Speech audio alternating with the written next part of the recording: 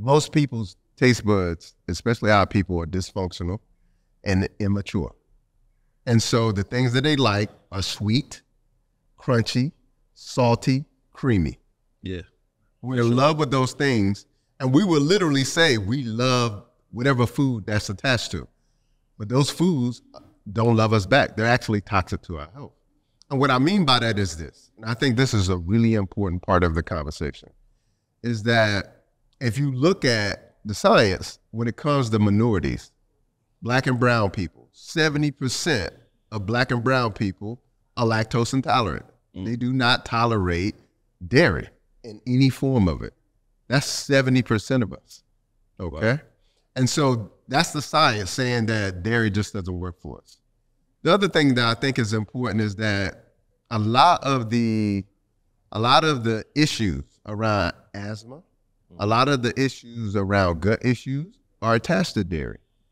And a lot of the dairy that people are consuming, they're thinking it's coming from this healthy cow. It's not coming from a healthy cow.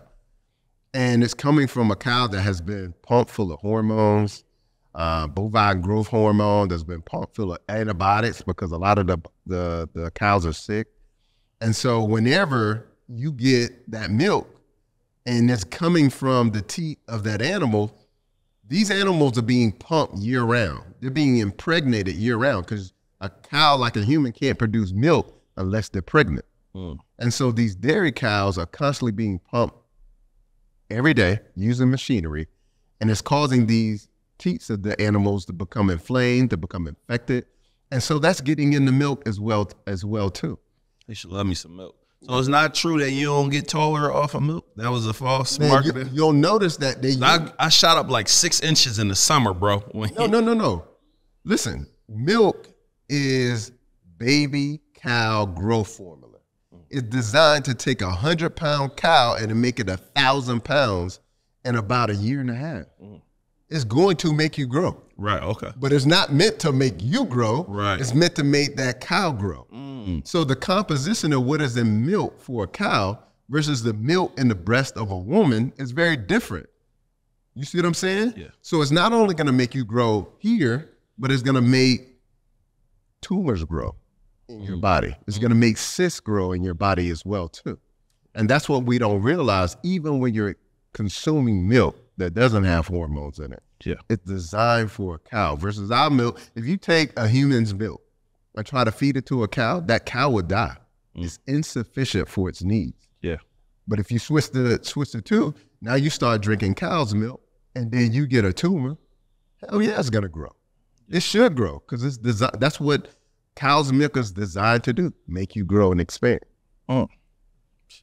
So what's the thing about if you don't eat meat, you don't get the protein? Like you like an ox. Y'all big dude. Like it's like I'm like, well, I'll see some strong dudes. Like y'all taking protein. Man, so here's the thing. This is what people don't understand about the whole protein conversation, is that you don't need protein. You need amino acids. Amino acids are like bricks, and the protein is the brick house. And what your body does is it literally has to take amino acids and form the proteins. So whenever, say for instance, our liver, for instance, we can literally regenerate and grow our entire liver in a span of about 9 to 10 months, okay? But it can't do that if it doesn't have the right amino acids, and the body is toxic, okay? Now, when the body is trying to regenerate new tissues that are damaged, it's important to know it's not using proteins to do that. Whenever you consume animal protein, it is a protein. It's not amino acids. So the body literally has to break down the protein into individual amino acids, glycine, methionine, etc. And then it reassembles those into the protein that it actually needs. So even when you're consuming animal products, it has to break it down to the amino acids. The good thing about plants is that you're going to be primarily getting the amino acids. And we make the large majority of our amino acids in our body without any food. Yeah. And then we need essential amino acids that we then combine with those to make any protein that we need. Got it. Yeah. Let me ask you this. I told my wife I want to try raw vegan for a week. Okay. Because you only raw vegan. No, I would say that. I would say I'm about 80% raw. All right, so 70 to 80%. So walk me through what can I eat? Because I was thinking, like, I was telling them, like, because they make me juices now, fresh juices. So normally that could be my first meal, juice for me. One of them Tassili's wraps, I probably could do 2 of them a week before I'm tired. Okay. I could just do a straight bowl of spinach with dressing on it. That's something I like, just straight raw spinach. Okay. So I probably could do that. But I'm running out of stuff. Like, what else? Who's some other things I could do? I mean, I know you do the quinoa stir. I don't like quinoa like that. So like in terms of raw, is that what you're asking? Yeah, I want to do like a week of, but that's Raw. So that's salads, that's smoothies, that's green juices, that's wraps. In the wrap, instead of using the wrap that they would normally use, at Tassili's you can get like a nori wrap. So I can't use a white wrap? That's not raw. You also can use a coconut wrap, which I like those better than those wraps anyway. So you could do that. You could do fruits. I do a lot of fruit. You know, I own a tropical fruit farm, so I'm doing a lot of soursop, a lot of sapodilla, a lot of guava. Let me ask you this question. You mentioned 70 years things didn't exist. I've never heard of soursop till a year ago when you mentioned it. That's always, or have all these fruits always been around, or are these new fruits being introduced to the world? You gotta understand that us as a people, we're disconnected from our culture. From our culture? Yeah, that's part of like what happened when we transitioned here to the U.S. Yeah, we lost our culture. They beat it out of us. They made sure we did. A large part of our culture was our food. As a matter of fact, many of those who were enslaved, when they came over on ships, they would take okra seeds and put them in their corn rolls and corn and put them in, that's why they call them corn rolls. So they would literally put food in their hair to bring it over here to plant. So we used to be that connected to our food. And if you go back to Ghana, if you go back to West Africa, if you go back to anywhere in the Caribbean, these are staple foods. These are foods that literally grow on the side of the road. Soursop is something that just grows on the side of the road. Yeah.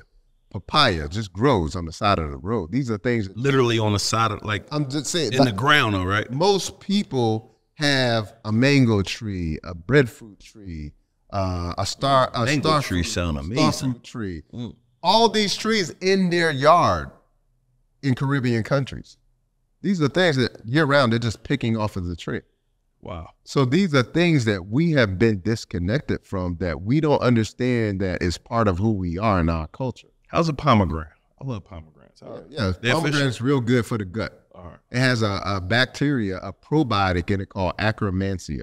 Okay. That most people don't have in their microbiome. And what they found through a lot of cancer studies is that the presence of this particular probiotic, it increases your risk or your rate of actually healing from cancer. I want to do a game. I want to name a food. You tell me what it's good for or bad for. Like how you just said, pomegranate, good for this. Soursop. Soursop is really anti-cancerous because it's high in fiber, but it's known for its anti-cancerous properties, both the fruit itself and also the leaves. Mango. Mangoes are really good for the gut. They're also good for the hair, skin, and nails as well, too. Watermelon with seeds. Watermelon with seeds, most importantly. Watermelon is really good because it hydrates the body. It's about 92% water. So that's why they call it watermelon.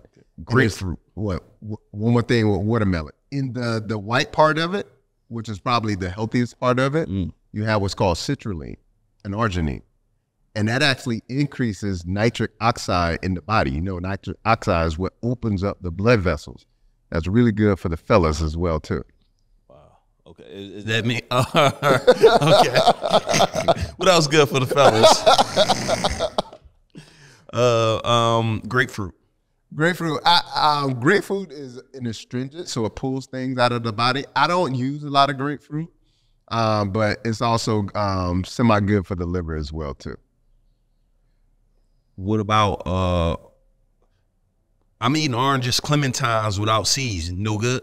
Yeah, I don't eat anything without a seed. If it don't got a seed, it ain't it. Yeah, let me explain why. Yeah, tell me. You can't have a child without a seed. Yeah. Okay. And so like even when you get a watermelon and you see just those white seeds, that's not real seeds. Those seeds cannot reproduce. If you put them in the ground, they will never reproduce. And so Them everything. black seeds, I could bury them and grow some watermelons? Yeah. So like, it's important to know that the circle of life, divine life, God put it in such a way that everything must come from a seed. Like life is in the seed. Wow. And so when we skip around that seed, we're skipping around the process of divine nature.